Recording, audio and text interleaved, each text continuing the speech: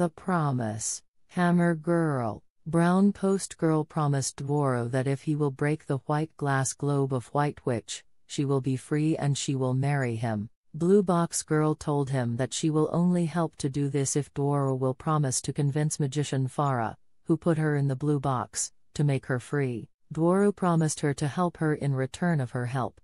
Blue Box Girl took Dworo to an old massive tree where a magical hammer was stuck in a branch.